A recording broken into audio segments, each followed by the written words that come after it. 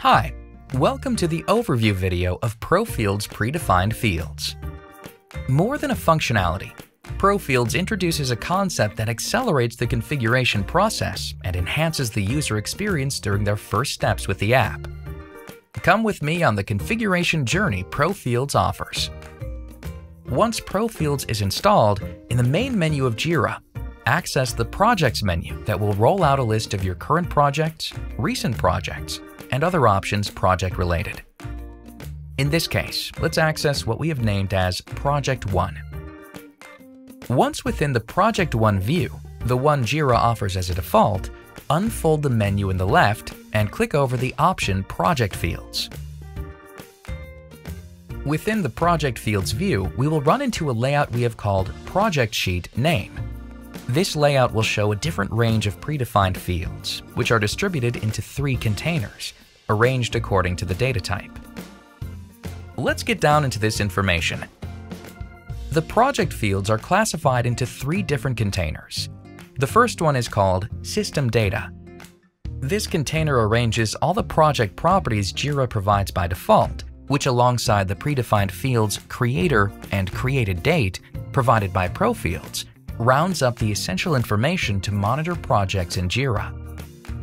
In the second container, we will find the follow-up project information Profields incorporates. The status field will identify the present situation of the project. Let's set it to On Track.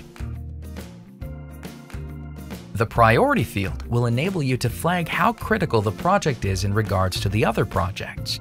This time we will say it has a high priority.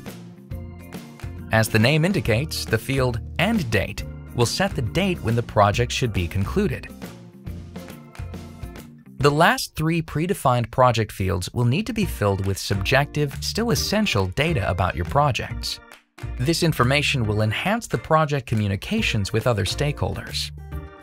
For that, we will answer the following questions. 1. What are we doing on this project? 2. Why are we doing it? 3. What will success look like?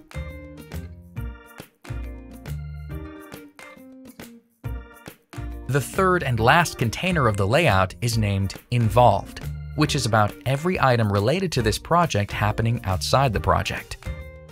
In this case, we will relate Project 2 and Project 4.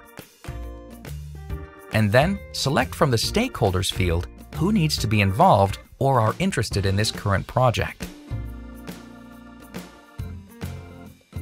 In any case, if you need to change or edit this information, do it right from the Edit Layout button. It will be possible to add more project fields, change the current ones, or even rename the layout. The customization options will depend on your needs. Save your changes, and voila! Start tracking your projects efficiently with Profields. Thank you very much for watching and keeping track of your projects in Jira.